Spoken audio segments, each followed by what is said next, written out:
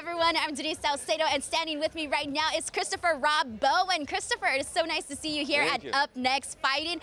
Man, is this your first UNF event? It is. It is. My buddy Chris LeVar, I think, has been to a couple, and he invited me and said ringside. I said absolutely, sign me up. I'm there. Yeah.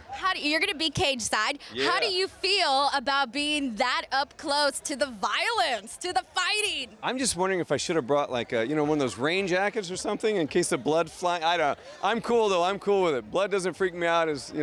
Keep myself clean. That's it. Yeah. So are you a big MMA fan? Are you a casual fan? What's your fan status? I'm a casual fan. I love it, and I've met a few guys, Nate Diaz and a couple of these other guys that came up in UFC and stuff. But if it's on TV, I'll watch it. I love it. But so it's great to be at an actual live event. So I'm excited.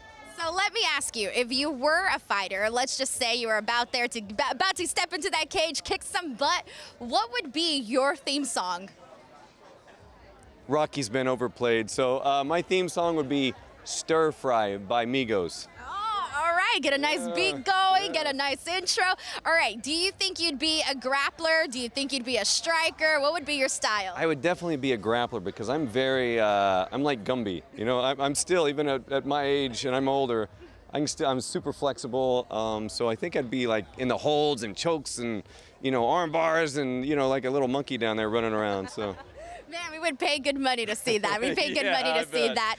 Christopher, talk to us about some of the projects that you're working on right now. What's going on? What's on the schedule? So I have 4, I've kind of moved from acting to producing. So I've done movies with Bruce Willis and Robert De Niro and Jeffrey Dean Morgan and some of these guys, which has been awesome. But I decided I wanted to get into producing. So about 4 or 5 years ago, I started producing stuff. And so I've got 4 projects lined up. But I'm not leaving acting behind. I'm going to be starring in the movies with opposite. Well, I can't say yet, but hopefully opposite some really A-list actors that you know. Okay. So I got a couple coming up in Oklahoma, hopefully towards the end of this year. But with the strike, it kind of sucks, but we'll figure it out. So yeah. Exactly. It'll hopefully all get figured out. Yeah. And I do want to ask you, what's the difference between, creatively, what's the difference between being on screen and acting, and then being behind the scenes and being the producer? It's very different. It's like it's a 180 really, because it's hard sometimes because I've produced a few projects already, and to put on the acting hat and then take it off and try not to focus, because one is very creative and one is very intellectual. So producing is a very intellectual, making sure people are doing what they're supposed to be doing all the numbers and crunching and paperwork, and it's like I'd much rather be doing acting, but producing's a fun gig. I enjoy it. So. It's like a different satisfaction, right? Like a different creative high. Totally different.